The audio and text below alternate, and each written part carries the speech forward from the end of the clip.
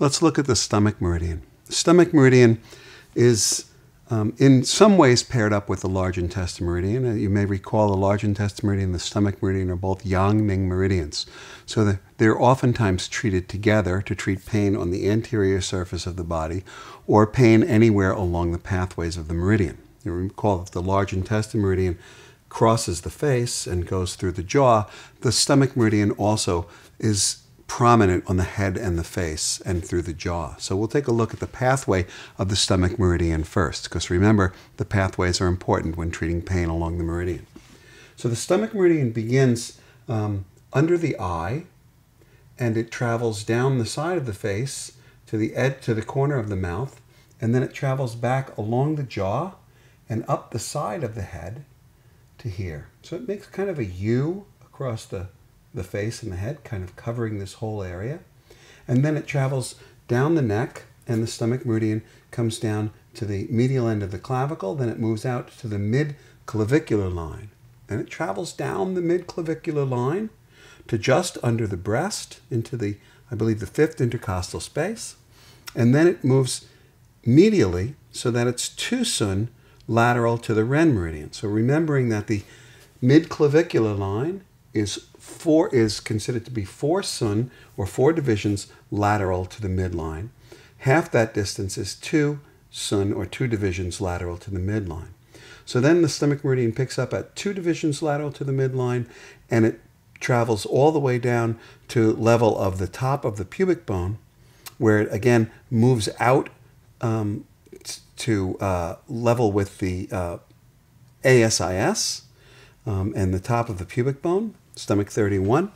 Then it travels down the lateral aspect of the leg, or anterior lateral aspect of the leg, to the knee, through the lateral eye of the knee, along the yang, or lateral aspect of the crest of the tibia, down the foot, ending on the second toe, on the lateral aspect of the corner of the nail of the second toe.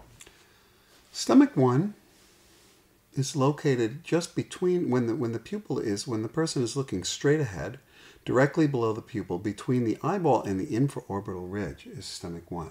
It's an uncommonly used point, although is effective for treating eye problems. We'll look at other points as well for that same problem. Stomach 2 is just under the infraorbital ridge, I think at the infraorbital foramen. Stomach 3 is found on on this straight line, on the line level with the eyeball when it's the pupil when it's pointing straight ahead. Level with the bottom of the Alanazi is stomach 3. We can also locate stomach 3 by palpating just under the zygomatic arch. Oftentimes, stomach 3 is a good point for sinus pain, and oftentimes we can palpate in here. Sometimes we might find the point a little bit lateral or a little bit medial. Generally, it's right in the center there. And it's, again, a very good point for treating sinus pain. Let me just show you the insertion techniques for stomach 3.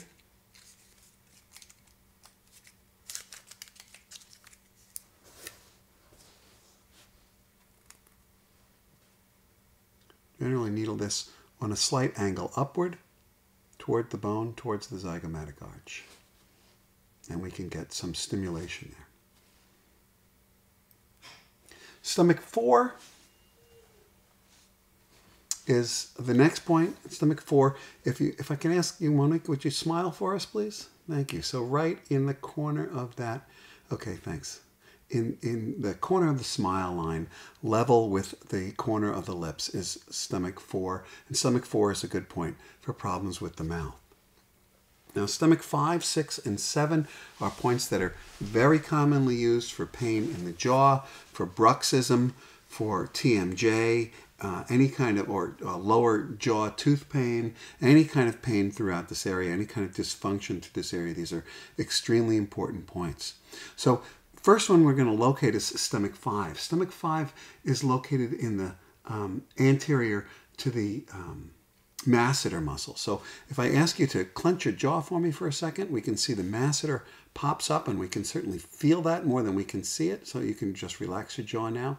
So when the masseter muscle pops up, just anterior to the masseter, to the belly of the masseter, is stomach 5. Stomach 6 is right in the center of the belly of the masseter. So again, we would ask her to clench her jaw, and at the most lateral point, when the jaw is clenched, okay, and you can relax now. The most lateral point when the jaw is clenched is stomach 6, a very powerful point and very commonly used for jaw pain and bruxism.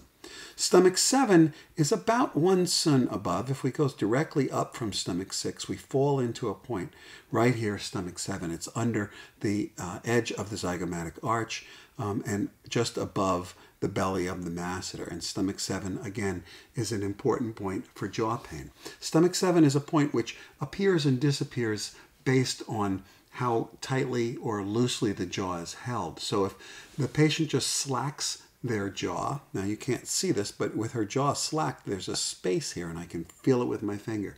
If she opens her jaw wide, could you open your jaw wide for me? That space disappears. And if she clenches her jaw, again, it disappears. So if you just ask her to relax, slack her jaw, and then we can get that needle into that point easily. Let me show you in the needling technique for stomach 7 and stomach 6. They're both the same needling technique numbers. Stomach 5, stomach 6, and stomach 7. Perpendicular insertion. Just like that. Stomach 8 is the next point that we'll take a look at. Stomach 8 is in the hairline. So if we follow up stomach 7 up into the hairline, just into the hairline, about an inch above where the hair begins, or an inch and a half, we can find kind of what we call the corner of the hairline. You can follow the sutures, or you can follow the actual hairline on some people. Monique's hairline comes a little bit forward of what we would call her hairline in Chinese medicine. So if we followed her hairline this way and this way, we would come to the corner here, and we'll find stomach 8 is just back in here. Not a very commonly used point, but it does have some nice indications for headaches. My teacher, Dr. So, liked to use it for those things. So let's move on down. From the head, we come down into the neck. Stomach 9 is level with the Adam's apple, and just on the anterior border of the SCM, and it's really right over top of the carotid artery. So stomach 9 is a point that we treat with significant respect. I'm not going to needle stomach 9, stomach 10, 11. There's a number of points here on the stomach meridian that we're just going to kind of go by because they're not all that commonly used. Let's take a look at the next set of points down here on the chest. So when we proceed from the neck, stomach 9, 10, and 11, stomach 11 is found just above the medial border of the clavicle. Stomach 12 is found in the supraclavicular fossa at the middle of the clavicle. And this is again, our 4 sun measurement, the midclavicular line. It's also the line of the nipple line. And so the stomach meridian is going to run down to the 5th intercostal space. So it's going to run right through the nipple, which is stomach 17, a point that is forbidden to needle and forbidden for treatment. But we have, stomach 12, 13, 14, 15, 16, 17. 18 is in the 5th intercostal space on the midclavicular line.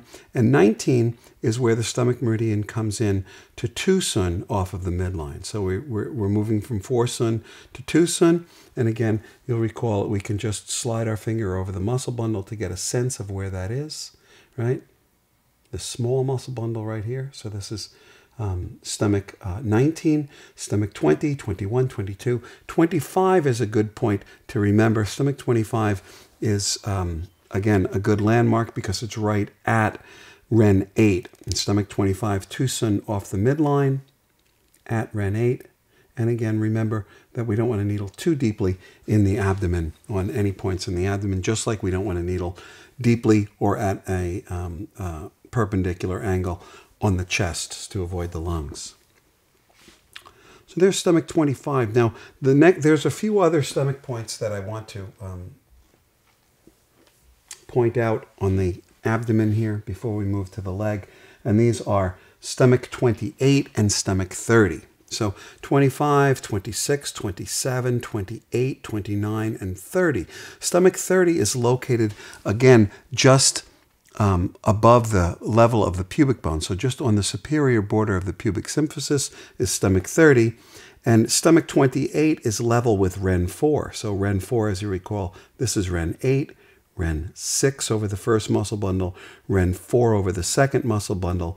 Tu Sun lateral on either side is stomach 28. Stomach 28 is a particularly useful point when treating disharmonies associated with the lower warmer, in particular disorders associated with the menstrual cycle or with female reproduction, pain associated with the menstrual cycle, infertility. There are many, many indications for stomach 28 and stomach 30. Stomach 30 is also a very important point, arguably more important than stomach 28 because it's also the major coalescent point of the Chung Mai, which we talk about in other areas of this program. So stomach 30, again, I'm going to ask you, Monique, can you please point to your pubic symphysis for me, the top of your pubic bone? So the pubic bone is here. Stomach 30, we're going to find Tu Sun off is going to be right here. Moving from the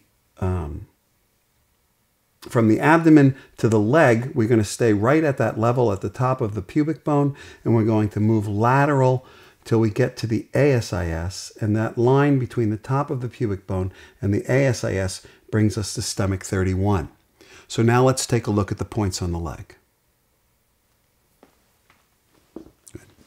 So stomach 31 is level with the top of the pubic bone and the ASIS. So there's stomach 31. Now, if we look, we want to imagine the pathway of the stomach meridian. We'll look at the next important point where at the knee, which is stomach 35. Stomach 35 is on the lateral aspect of the patella ligament. If we get a little bit of a bend in Monique's knee, we can see that this is the patella ligament here, patella tendon. And on the lateral side is stomach 35. On the medial side is an extra point called either Shi-Yan or Shi-Yik. One of these is Shi-Yan, the other is Shi-Yik. But these points are used for knee problems quite commonly. So stomach 31 is here, stomach 34 is here, the stomach meridian runs along, I'm sorry, stomach 35 is here, the stomach meridian runs along this pathway. Stomach 34 is Tu Sun above the corner of the patella. So again, 2 finger breaths for me, 2 thumb breaths for Monique. Stomach 34 is a good local point for knee pain. Stomach 35 also a good point for knee pain.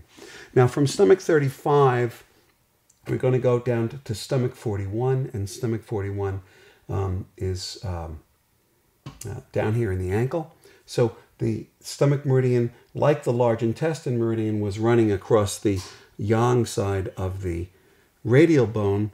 The large intestine meridian runs on the yang side of the crest of the tibia. The stomach meridian, stomach 41 is down here, stomach 34 is here, so all the other points lie in between. Stomach 36 is the next most important point for us. Stomach 36 is 3 Sun distal to stomach 35, so 3 Sun distal to stomach 35, and 1 Sun lateral to the crest of the tibia, which places it about here. Now, stomach 36 is very easy to find. It's a very important point, certainly a 3-star point or a 5-star point, depending on the system you're using. If we just put our finger on the lateral aspect of the crest of the tibia, applying a little bit of pressure and moving up the leg, it gets naturally pushed off and stops right here in stomach 36. So again, if we double check that measurement, this gives us stomach 36. Stomach 36, a very important point. It's called Susan Li, or leg 3 miles. And the story that goes behind it is that if you're on a long march and you can't get any more miles out of your legs, if we burn a little moxa or do a little treatment on stomach 36, we'll get another 3 miles out of those legs. Story may be apocryphal, but it does keep in mind, or helps to keep in our minds, the functions of stomach 36, one of the most tonifying and strengthening points on the body. Also, a very strong moving point for treating pain along the stomach meridian. So stomach 36, Stomach 37, stomach 38, 39, and 40. Let's take a look at stomach 38 and 30 and 40. Stomach 38 is located 8 sun above the lateral malleolus and 8 sun below the knee. There's 16 sun in between my two fingers here. So halfway will bring us to the level of stomach 38. And stomach 38 and stomach 40 are both the same level. Stomach 38 is 1 sun lateral to the crest of the tibia, and stomach 40 is 2 sun lateral to the crest of the tibia. Stomach 39 is 1 sun distal to stomach 38. So the stomach meridian makes a little jog here. It goes stomach 38, stomach 39, stomach 40, and then it comes down to stomach 41.